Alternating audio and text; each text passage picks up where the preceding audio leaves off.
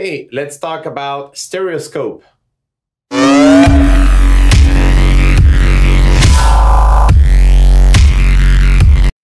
back once again with part 3 of our metering series. We covered loudness metering, we covered spectrum analyzing, and today it's time for stereoscope or stereo image metering. Just, getting a good view, metering properly the stereo image. I'm gonna use 3 plugins today. I'm gonna use the M Stereoscope, which is a free plugin by Melda Production.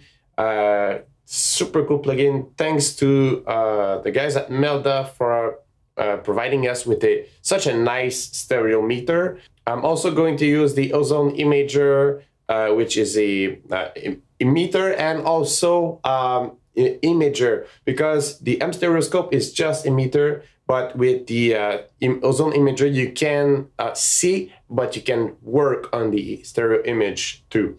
It's kind of just a small part of the Ozone 8 imager that you can have if you buy the Ozone or Ozone Advanced.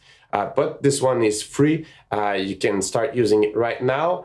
And finally, I'm going to use the Wider by Infected Mushroom, which is a plugin I like a lot.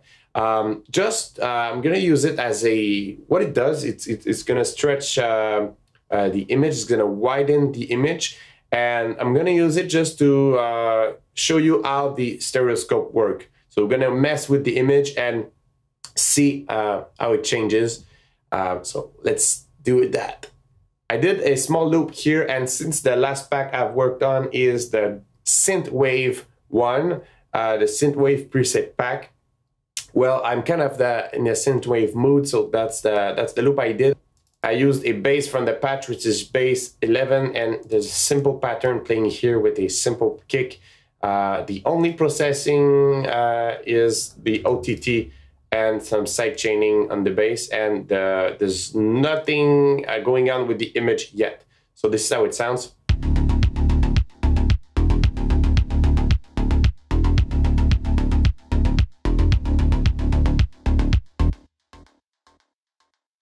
So let's take a snap of the actual image of that sound.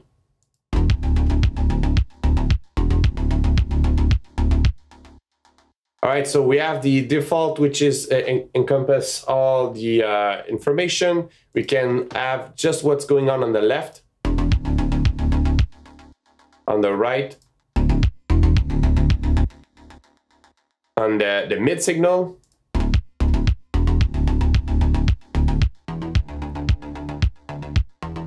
and the side signal. Finally, we did a tutorial on mid-side EQing and kind of explaining what mid-side is. You can go find it in our archives and watch that tutorial if you're not familiar with the mid-side, but it's quite simple. You have the stereo, the mid signal, and you have the side signal. That's kind of super simple, and this plugin might actually help you understand it in a better way. So we have all that, and what we're going to do is now start messing with the image with Wider. And you see we have the in and through, which is just a signal passing by the plugin. But a really useful thing that you have in the meter is the width. Okay, this is how wide it actually is. And once you go like that could be named the correlation too. And once it goes over 100%, you actually lose signal. It's just too wide and you lose it. Okay, so you and the meter is well done. Well, once it's red, it's a signal that you've lost. So let's mess with that.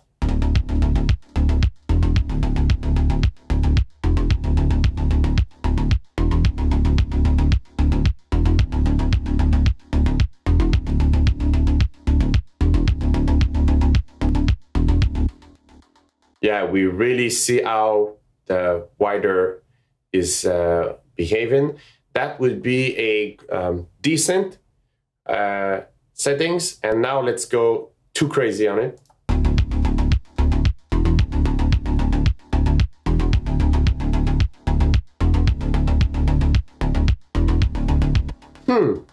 Well, I say too crazy, but in the end, we don't lose much. And I think that's kind of part of the branding of that plugin. It's that it doesn't mess too much with the stereo image in some sense, that you don't lose many information or almost none.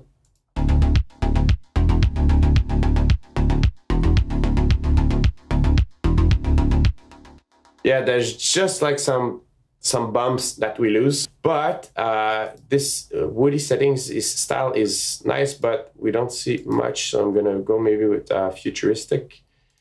Yeah, okay, we see better.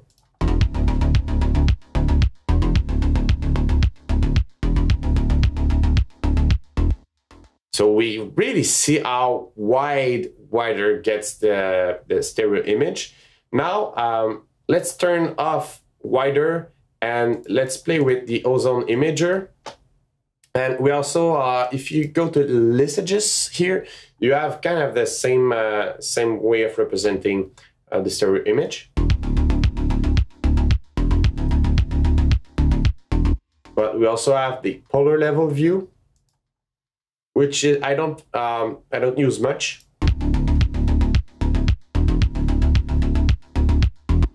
I stick to polar sample and lisages.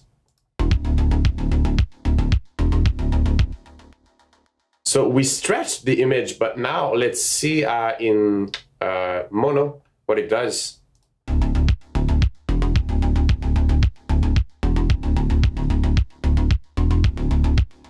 So now no side information anymore, which is normal in that case. And you see that now it's just a line. And we also hear that now it's super, it's mono.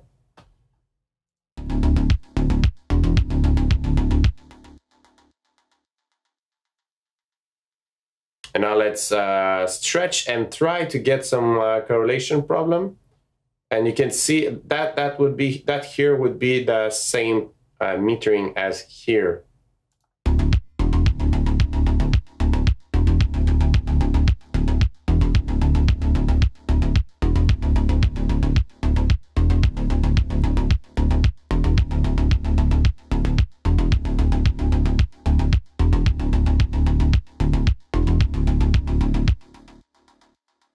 Yeah, so good news, we can't get anything problematic here too, but with some sounds, you can do the test on your own. If you push too much, some sounds that are already wide, you're gonna lose information.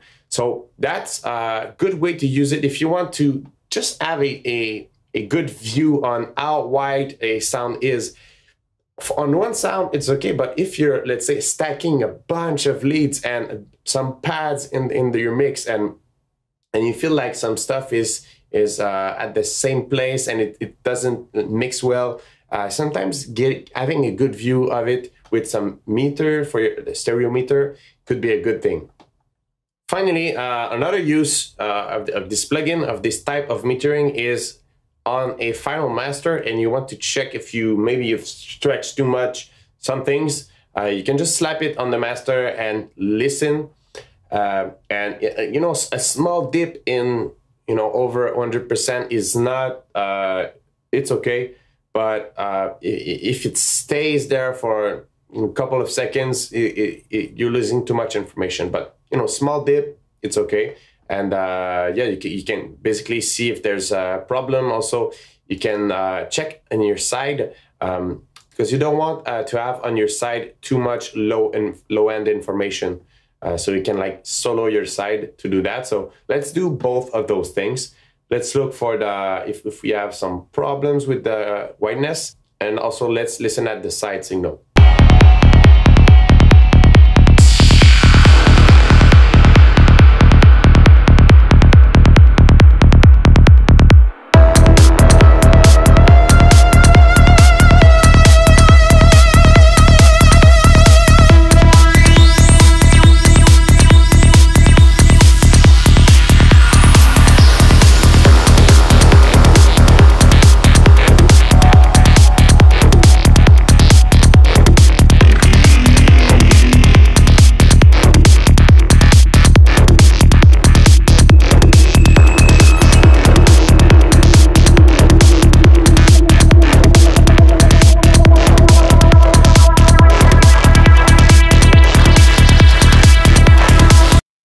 So everything is fine.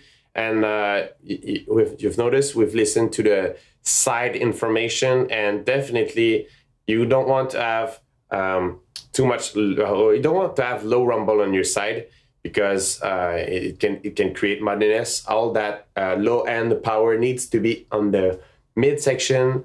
And so, you know, of course, this is the case, so that's great. And there was no tip or anything problem with the width, so master is cool. But definitely a great way to check your own master. And in the past, when I was, you know, learning and becoming a better producer, I had some problem with some tracks. I just went way too crazy on the stereo image, and I've lost some information. And the thing is that some, you know, clubs they have their sound system, it's actually in mono. So if you have information that is lost, it's not gonna go through in the club sound system, or I say club, but could be like big room sound system or anything. So now you're aware of all that, and you can start applying it right now. So that was stereo metering. The very good news for you is all the plugins I've used today, you can use them right now. You can access them because they're freeware. Thanks to all the companies for providing us nice plugins like that. And you can now start applying this to your workflow and have a better view of your stereo image.